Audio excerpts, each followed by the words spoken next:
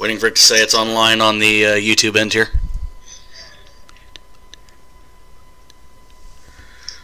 I don't know if it's YouTube has to catch up or what. We'll find out after this one. I don't know if it's actually started recording and sending directly out. Alright, here we go! Okay, hello everyone and welcome to the very first ever special report from the GMA Transmission Station.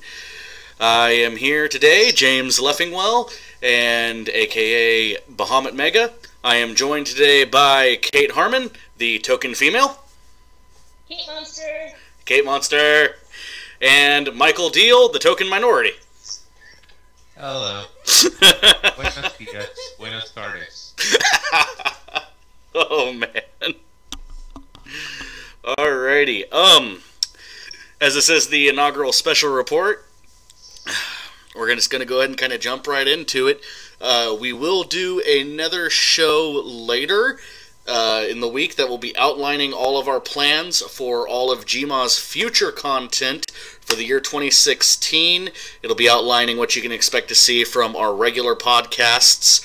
Obviously, our first podcast being a special report's kind of crazy and insane and awesome. But hey, we're rolling with it. Crazy things happened today way before we were ready to start doing the initial news show. So here we are. Seeing as how it was Kate who found this article, do you want to go ahead and just kind of start us off with the basics of the craziness that you have found today? Alright, so the 80s console distributor Coleco is in development of a new console, cartridge-based console called the Coleco Chameleon. And it's said to be shown at the New York Toy Show in 2016 February. Does that seem insanely soon to anyone else? Well, you gotta think, according to the article, they got back into the business around 2005. They got into the work for a while. Yeah, but come on, to have, like, no leaks or anything, to have, you know, our first pictures of, you know, what it might look like and, you know, all this kind of stuff, like, the fact that, you know, as far as I know, we haven't heard anything about any of this until this moment. Yeah, this is the first I've seen of it, and even the distributor is really weird. The people there... yeah, I think it's the manufacturer, according to the article. Manufacturer people. Retro Video Game Systems. Mm-hmm. Yeah, is that the most generic company name you've ever heard in your life? Mm-hmm. Man, I think just kind of... The big question on my mind, I think it should be our first main discussion point here, is does anyone really, really think, for even a moment, that this is actually going to be designed in any way, shape, or form to actually compete with the big three? That's what I was thinking about right before we got into this. I'm not sure if it's gonna, well, from the article, it seems to be targeting gamers who are strictly retro-style games. In the article, it says 8, 16, and 32-bit styles. That seems to be it. If they're trying to carve out a niche just for that, they're going up not against the big three, they're going up against things like the Retron system that's out. Yeah, I was thinking more because obviously, well, I say obviously, but it might not be obviously. I assume that indie devs and third-party devs will be able to develop for this thing, so I look at more as almost like an Ouya competitor. You mean the failed Ouya project? Yes. Hey, it came out, it launched, people bought them, some people. And then it tanked. And then it tanked hard. Yeah. The thing, I see this being a good thing, though, because I am honestly sick and tired of seeing the 8, 16-bit, and 32-bit games get thrown onto our brand new PS4 consoles that have the best graphics card, and they're throwing that at it. I'm of two minds on that. I mean, yes, that's a fair point to make, but also the fact that you get to now play those games, stuff like Rogue Legacy and Shovel Knight and Binding of Isaac, Super Meat Boy, these kind of things, on a system where most likely most of your friends are playing, that has, your profile attached to it with things like trophies, with things like, letting your friends know what you just bought, letting your friends know what you're playing, so on and so forth. And it's having it in that ecosystem and having everything that, like, the PS4 and the Xbox One bring to the table as support concepts that wrap around having those kind of retro style games on the PS4 and Xbox One being a nice thing. Mm-hmm. And I think it would be kind of sad if that did disappear. I can see that. I really can, but whenever you have the few diamonds in the rough, like Shovel Knight and some of the other games you mentioned, that's all well and good.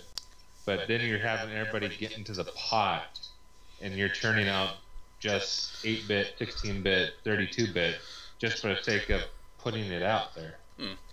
But I mean, it's still not as bad as Steam, whereas Steam just literally lets any kind of trash and garbage on there. They've completely opened the floodgate. At least everything that ends up on these storefronts has to go through QA, has to go through quality, and has to go through what used to be called, going gold. What's this quality assurance thing you're talking about? Yeah, sometimes I question that. That's a topic for another discussion. That's a 2-hour podcast on its own. Yeah. But yeah, I can see where you're coming from. It's just, well, it gives them another outlet to strive towards. Mm-hmm. I mean, you can go the PS4 route of actually putting out your product, or you can go the extremely retro. That's what you're going to be trying to go for on the Coleco Chameleon. Now. And maybe it's the cynical bastard in me, which grows ever greater by the day. But the whole idea of having it as cartridges, there's basically two ways they can go with this. And one way feels really cheap and screwed, and another way is going to bite them in the ass, which they have two options. Option number one is that they develop their own chipsets, their own, processor, their own coding and everything else, so that they can make their own cartridges that use, pin systems like we had with the NES, where you had, the 72-pin system. Mm-hmm. But if you design your games to work like that and design them to load like that, it's going to make it incredibly difficult and incredibly, possibly expensive to try to get third-party developers on board, because their coding and their design and everything is not going to work on it the way that it would if you just dropped it onto a PC-like platform. So it's going to make getting people willing to create ports and bring content over incredibly difficult, to shoot them in the foot. And the other option is basically that these cartridges are nothing more than a glorified flash drive or micro SD card inside of a big plastic housing. Well, let me read through this little tidbit from the article itself. The console's defining quality is its reversion to game cartridges, a technology that hasn't been in a major console since the N64. Mm-hmm. All game cartridges will include high-quality plastic clamshell cases with illustrated instruction manuals and game developer linear notes. Mm-hmm. Which is all fine and dandy, but are we talking cartridges in like the sense of all the pins and all the craziness, or are we talking a cartridge like a DS cart or a Vita cart that's just inside of a big clamshell housing to make it look like a retro style game? That's kind of a big mystery with this article. It doesn't actually say that, but I'm thinking they're going to have to go with either a flash drive or a USB or a micro SD method. Yeah, some kind of flash storage. just to get the content that the developers are putting out nowadays onto a cartridge. Because if you look back at, N64 games and NES games and SNES games and all that, they were tiny compared to modern games. Yeah, I mean, even file size, anyone who's ever used an emulator and has ever downloaded ROMs knows that, like, the original Super Mario 64, I think, is less than 200 megabytes in size. Yeah. I think it's well less than 200 megabytes. It might even be less than 100. It's been a long time since I've messed with emulation, so... But it's incredibly tiny. I mean, there's N64 ROMs, which are, 64-bit games that are, under 50 megs, easy. I was going to say, if we're taking the article at face value, quote, the Coleco Chameleon, a modern machine that will play games stored on plastic cartridges. That leaves a lot to interpretation. Yes, it does. And that's what we're here for at Gmon, is to ask these questions. Well, speaking of which, what do you guys think about the name, the Chameleon? Chameleon... For it being a black box with some shiny lettering, with the name Chameleon, it makes zero sense to me. I was expecting something big, bright, and colorful. The controller's a bit of a loss for me. It looks like a glorified Sega ripoff. Because it's got two joysticks, a D-pad, and then your X, Y, A, and B buttons. Yeah, and it's ripping off the Nintendo, the modern Nintendo thing of putting both the analog sticks at the top of the controller. Yeah. Which I don't like that at all. Yeah, I hear you. You got something mesh. It looks... Okay. You got the modern Nintendo there. I can see that. You got the buttons from Xbox. X, Y, A, and B. The D-pad. And then I'll give them one thing. I do like they kept the start and select buttons, but that's just my retro gamer in me. Yeah. But I mean, man, I look at these pictures, and there's a part of me that it feels like a bad, generic, crappy Kickstarter thumbnail. It technically was. Well, no, it wasn't. I believe the article says it was on originally on Indiegogo. Yeah, it attempted to raise nearly $2 million on Indiegogo. You like the word attempted, by the way? Yeah. Ended the campaign with just over 80,000. Yep. So who's funding this? We know who the manufacturer is, but who's actually fitting the bill for this? It has to be ColecoVision. Oh, wait. ColecoVision will also attempt a crowdfunding campaign, this time on Kickstarter.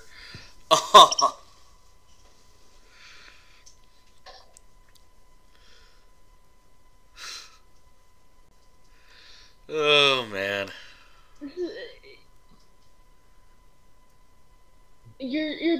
I'm one of those people that have zero love for retro games, like almost zero love. I like the N64, that's as far back as I can go. Which I think, to be fair, it might be a good idea to point out your age to the listeners. I'm 21. Yeah. I tried playing NES games, it wasn't to my taste. But the N64 was pretty good, I'll give them that. But this just looks cheap. Yeah. I hate to say it does.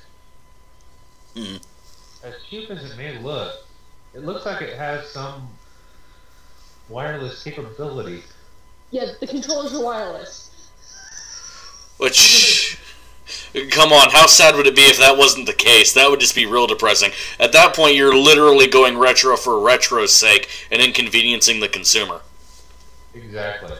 Watch. The actual distance away from the console you have to use your controller is probably going to be like 3 feet.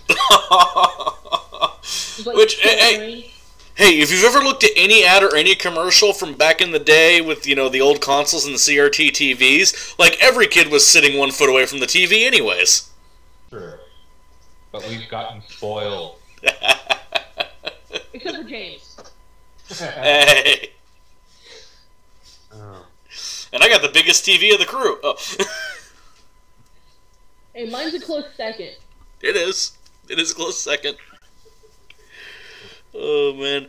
Gentlemen, seeing as how we are talking about the look, well, let's go ahead and just kind of, think about and compare and contrast kind of the old ColecoVision versus the new ColecoVision, if we, take with a gigantic grain of salt that this is more or less what the final product would look like. The original ColecoVision was a joke. It wasn't even a good joke. I skipped over to the ColecoVision, I'm sorry to say.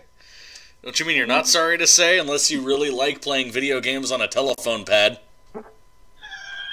Yeah, it was literally a square controller with a knob and what was it, 6 buttons? No, it's a full freaking telephone pad. Oh, it had 9 buttons? No, it had 12. It had the star and pound sign. I only saw the thing once, and oh my god. And the console was beyond huge. I mean, for the time, it was actually kind of slender. I mean, the console's smaller than, like, most VCRs. It's about the size of the VCR DVD combo I've got in my room right now. Yeah. But, I mean, it was small for its time. Not really when you've got stuff like the NES coming out, like, a few years later that's a box. Yeah, the Genesis at the time. Yeah, especially, like, Genesis, the third generation of the Genesis was tiny. Yeah. I think even the Atari had it beat back then. Yeah, I think the Atari is about the same footprint. The Atari 2600, of course, I believe has about the same footprint. Hold on. When was the ColecoVision out again? It was a few years after Atari. It was right after the Atari 2600. 1982. Yeah. Shit. What else was out? No, Jaguar's too late. Yep, Jaguar is too late. It would have been NES, Atari, and what else? Well, no, because the NES didn't hit until 85. Oh, yeah, sure. It would have been the LED fucking games.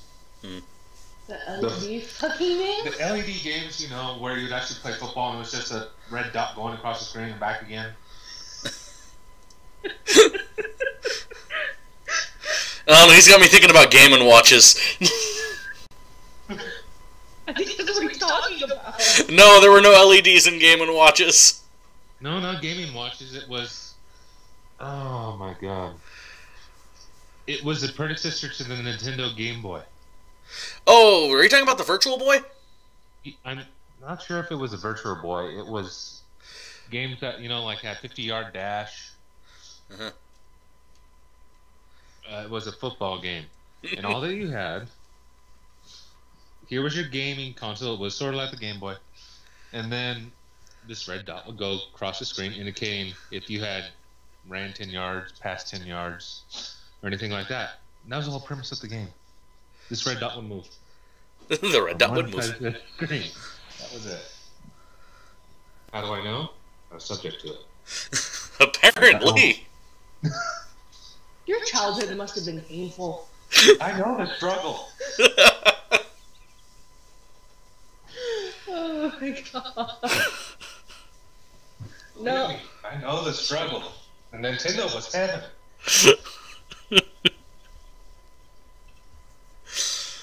Oh, man.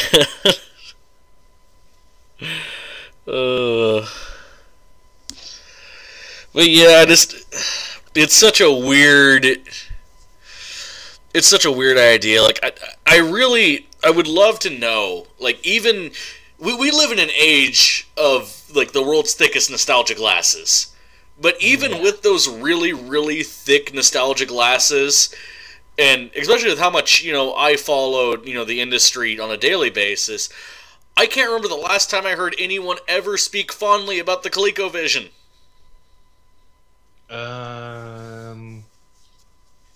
One podcast out there. I'm gonna plug it right now. The world famous video game show. That was the last time, but that's just because They're diehard retro fans. You gotta be real diehard.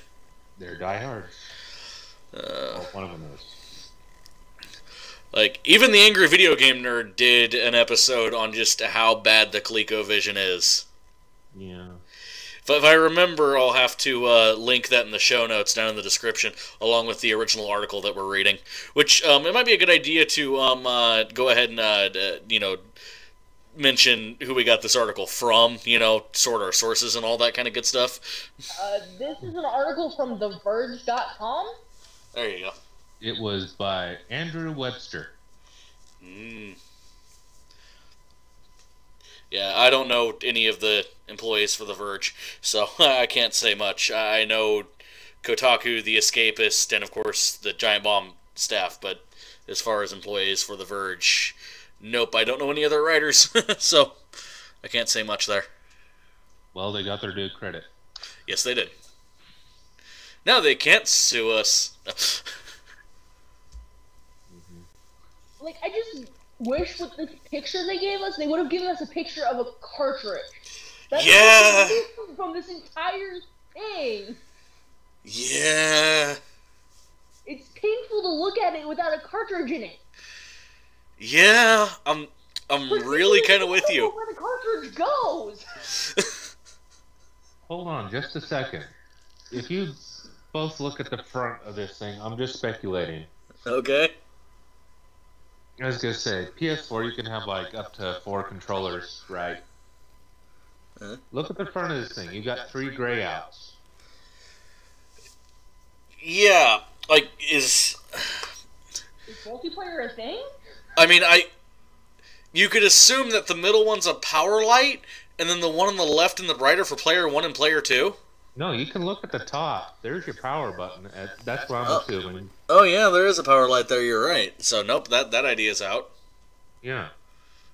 I'm just trying to figure.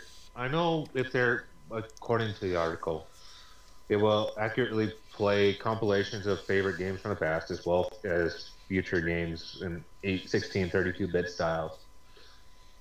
And you gotta remember, arcade games from back then, you maybe have two.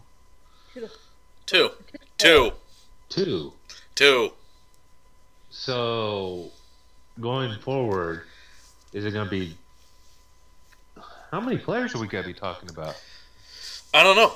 That would be really interesting, though, if like future developers were limited to only 2-player co-op. Oh, crap. Yeah, you didn't think about that. Yeah, there's a whole nother... up waiting to happen. Like, that's the thing, is like, it's so easy to say that this thing is just a gigantic pile of fail waiting to happen, but with what it's based off of, the original ColecoVision of all, things to be inspired by for, retro gaming, like, it's built on a foundational idea of fail. Mm-hmm. Yeah, it is the literal... The ColecoVision was the birth and the fail of video games. Like, literally, the ColecoVision came out, like, basically a year and change before the great video game crash. Exactly.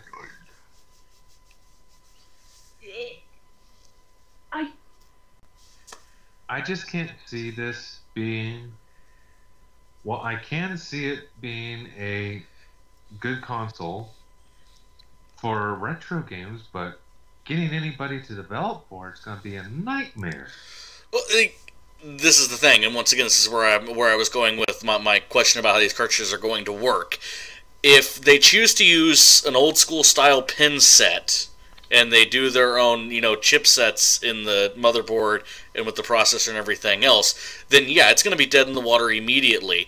But if it's just using, a standard, x86 processor and then doing some cheap emulation on the top of it, and you're just plugging in cartridges, and the connector for the cartridge is actually really just, a flash-based memory storage, then it's going to be a little easier to have people come over, purely because of the fact that what you're going to get is you're going to get the usual port-happy people, and, like, indie devs especially if it's easy to port their content, indie devs are going to fall in love with this thing to some degree. Not all of them, but a handful. Yeah. And it's going to be a really big port house if they, like I said, they use, basic x86 components and, a flash-based memory storage. But if they do that, then the consumer who's looking for that really old-school cartridge feel is going to know that it ain't right. They're going to know when they pick up that cartridge and they look at the connector and everything else. They're just going to know that it's a bad mirage. Hold on, wait a second. What is that? We're zooming in on the picture on it. The front of the console has 4 USB ports on it. Uh-huh. Yes, it does. Wireless dongle? Or is it going to be wireless via dongle controllers? Unless you plug it in to sync it. That might be. This thing's freaking weird. Pulling it up closer. This thing has an indentation right in the middle of it. It is not solid. Yeah, no, it's got that indentation in the middle, and it also has like a weird, like cutout, like almost cutout oval shape that's by the thing that we assume is the power light. And I'm assuming that's where the cartridges would go in. I'm assuming that's the cartridge slot, the same kind of style as you'd have in an N64 or a Genesis. Yeah, but it's got 4 USB ports on the front of it. What looks to be ports, at least.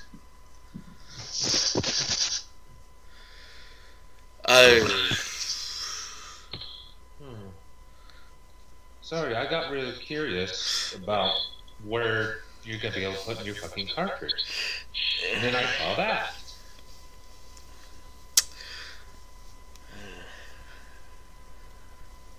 Yeah, that looks like pins right there in front of it, where you put your USB. USB stick? I don't know.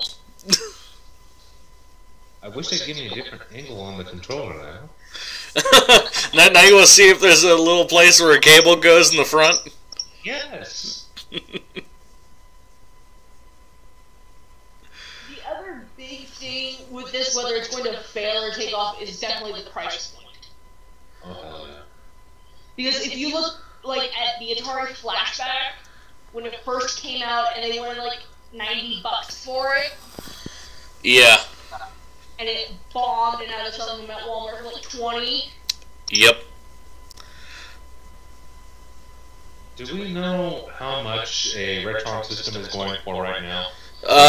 Depending on how many consoles you want in it, basically between $40 and $70. Okay. If that's any type of price point. Should be about a $50 console. Maybe. Which once again puts it in Ouya territory. Yeah. Oh man. Oh man, we haven't even thought about that. Imagine if this damn thing actually is Android based, and we just don't know it yet. Hang on. And it's just an emulator. Would not require internet connection or software updates. Well, no shit.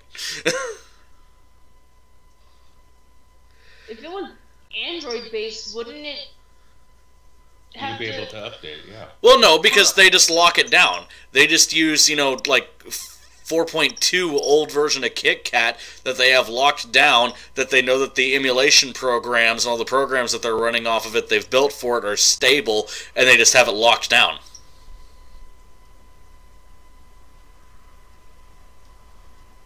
In that case, Coleco is either paying some big bucks to Google or Android is paying some big bucks to Coleco. Well, no, Android's an open platform. Really? Yes. That's the reason why there's only one iPhone and there's 30 million different phones using Android. True. Google makes their money because Android forces you to be in the Google ecosystem, and they just want to data mine the frick out of you. Yeah, I get data mined the frick out of by Google. Oh, yeah. Alright, so to close this out, I'm just going to throw out a couple of just kind of rapid-fire questions, just simple thoughts, just, a couple of closing questions here to see how everyone feels. Let's just go ahead and start with number one. Do you think it's going to be an entirely custom-designed chipset, entirely custom-designed hardware with entirely custom-designed, software and operating system? Or do you think they're going to go with just straight-up x86 or Android, run an emulator on it, and call it good? I'm thinking it's got to be emulated to keep people happy. Exactly. That's what I'm leaning towards right now, because if they decide to go backwards compatible with older Coleco titles, that's the way I would see doing it, as an emulator. Which that doesn't necessarily... It says, compilations of old games, so obviously this thing's not going to be backwards compatible with your actual old Coleco carts. It says compilations, I believe. It says, no specific games have been announced, and it's unclear if the console will be backward compatible with older Coleco titles. Yeah, but when I'm saying that, they say that they're going to develop new titles for it, as well as, I believe they say, compilations of classic games. They do. I'm just speculating on whether or not an emulator will be part of this system. Because if you're wanting to go back to, older Coleco titles, that's where you're most likely going to have to go. Yep. Because God knows. Nobody kept the freaking cartridges. Yeah. Alright, there's an interesting question number 2 for you guys. Do you think that this news will drive up the price and sell of Coleco cartridges on eBay? There's a possibility of it, I believe, but the thing is they have not announced that it is backwards compatible yet. Yeah, but you know how people like to freak out. Is there a ticker on how many views the story's gotten? I'm just curious. No, not during the live stream. It's been shared 11,000 times on Facebook. Tweet, no clue. Oh man. But and it's been pinned twice. The retro market is so fucked up as it is. It just may run up the price. Yep. Because God knows I know I'm a little bit of a retro collector. A little bit. A little bit. A little bit. Because now Genesis is starting to go up in price. Yep. If this has any bearing on ColecoVision, as crappy as it was, you might see a $10 game go to $30. Yep. If not higher. Yep. Alright, question number 3. With this news coming out, and with them saying that, being confident enough to actually kind of release this as an article way ahead of time of attempting their second round of fundraising, do you guys believe that they have either a third-party investor or some actual money in the bank to actually make this happen if the Kickstarter bombs out just the way that their Indiegogo fund did? I'm saying they have to have somebody in mind for this. Because for them to actually go forward and say that the first time you're going to see this console is at the New York Toy Fair in February, yeah, somebody has got to be footing the bill in case they don't raise the money. Mm-hmm. Yeah, I can agree with that, because, I mean, if the Indiegogo campaign failed for the Retro VGS, and this is just a rebranding of it, then they apparently had the money to buy this Retro VGS to rebrand. Mm. To buy the tech and rebrand it, yeah. So they apparently got some form of funding somewhere. Mm. Next question, do you think that they'll actually be at the toy show next year? Do you think that this actually happens and that they actually have anything even resembling a fully working prototype available for people to demo in any way, shape, or form that soon?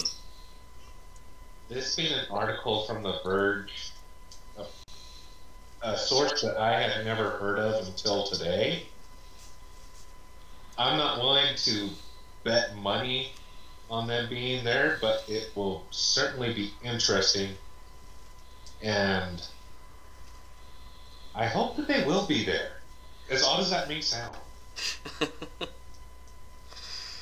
Okay, last question. Go ahead and wrap this up. Just final thoughts before we do our final thoughts on this. Scale of 1 to 10. Okay? 1, the damn thing never sees the light of day, and it does not retail at all, and the only people who maybe get one are a couple of Kickstarter backers, and it never hits retail shelves. On a scale of 1 to 10, where that's 1, and 10 being that the system is successful enough for it to continue to live on for many, we'll say the next 5 years, making a steady profit. Where do you place this? I rate this at about a 3. You're about right there with me. I'm giving them a 4. I'm giving them a 2. Okay, we're all low end of the spectrum, but I'm optimistic apparently.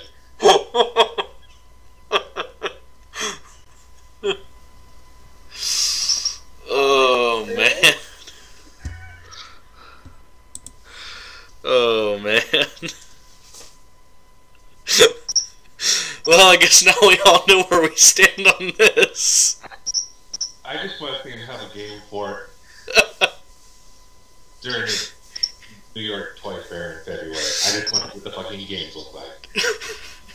You're just happy if this thing just shows up, period, at the Toy Fair next year. That's enough for you, and you can die happy. Yeah, I just want to see it. I guess I missed one final question here. Then, what do you think the odds are that the finished product, assuming that it ever comes out, looks anything like those pictures? Looking at the pictures.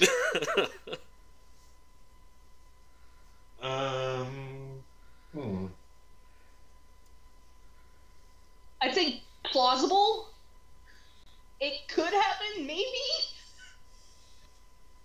I just still don't see the slot to put the cartridge in. Maybe you plug it into the USB ports on the front. I don't know. Because like I said, they say the plastic cartridge with clamshell. So that is it a clamshell thumb drive? I don't know, but I just thought of a very prudent question. What did the retro VGS look like? I don't have a damn clue. That'd be prudent to find out the information on that. Because if they just used the picture from the old retro VGS and slapped Coleco Vision Chameleon on it, then it's going to look like that.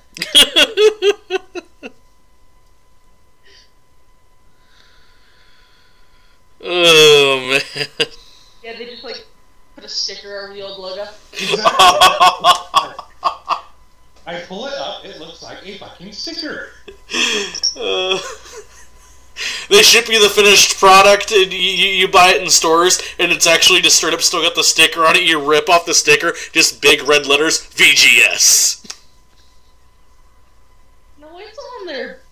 It's No, not a sticker. It's a little bit closer. You can almost see the outline. That's not just pixelation. That's not pixelation on your TV, you're crazy! No, that's not pixelation on my thing. It does the same thing here.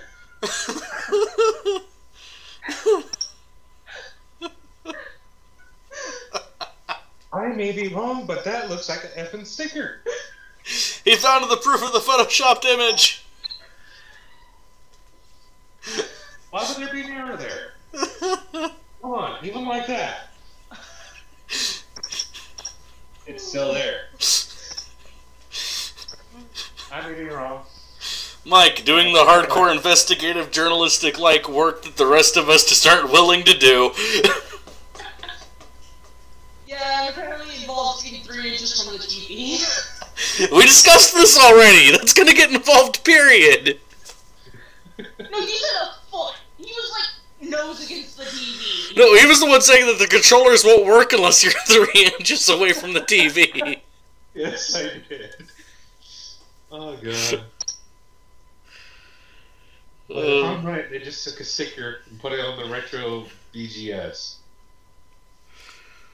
Okay, I'm settling this one from Brock. Come here, phone. Come here, phone.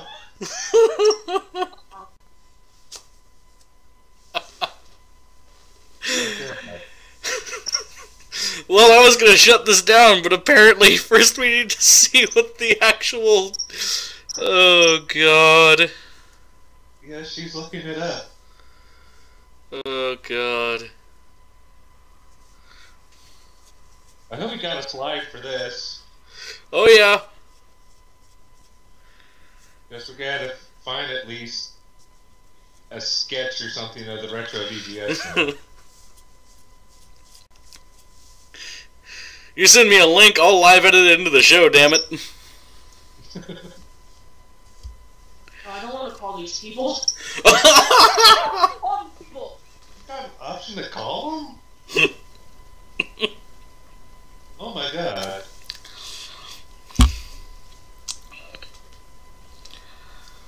Oh. They just got pictures of the Coleco chameleon flower all over their page. Wow. They've updated. They've updated. Oh my god. So am I right? If that's the page, and they just essentially... No, there's no sticker, babe. There's no sticker. It's not a sticker. They self-screen it on. No, that's not the way that technology works, but close enough. I'm just curious, they had a shop now button. They had a shop now. I'm just curious what they're selling. Oh, God. Apparently they sell magazines, game guides, and merch. You heard it here, folks. Their magazines are really effing cheap. $3 a piece. Digital or print? That's the important question. Hang on. Hey, This one's got a weird-looking Mega Man on it. Oh, Mighty Number 9. Okay, now I go like weird-looking Mega Man. what did I send my... What did I get us into? Oh, man. My fault. I accept full responsibility. Alright.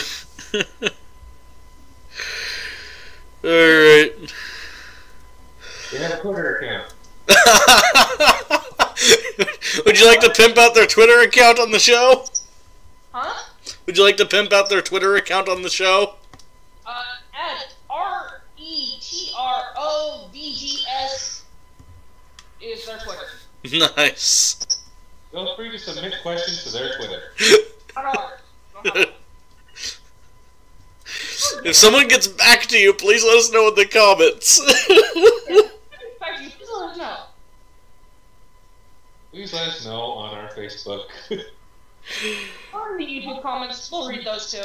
Yes, we will. Oh, man. Alright, so, let's just go ahead and go around the table and do final thoughts here. Mike, just sum it all up for us. It's a sticker on a retro VGS. The chameleon. It's a sticker on a retro VGS. Kate, final thoughts? Where do you put this freaking cartridge? And as for me, it's a project that has a possibility of failing in a million and one ways, built on a watery mess foundation of fail already. It's I really, really, really, really hope that this. I hope this thing comes to the the toy show purely so we can report on it again. Yeah. That works. That's accurate. Alrighty.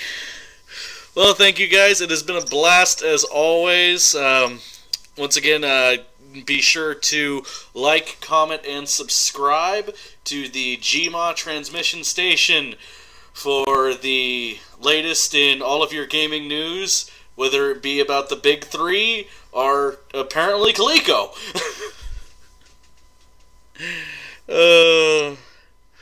And if you do end up catching this later and watching this later on, don't worry. We do check the comments regularly, and we will get back to you, and we are more than willing to have a nice little conversation down there.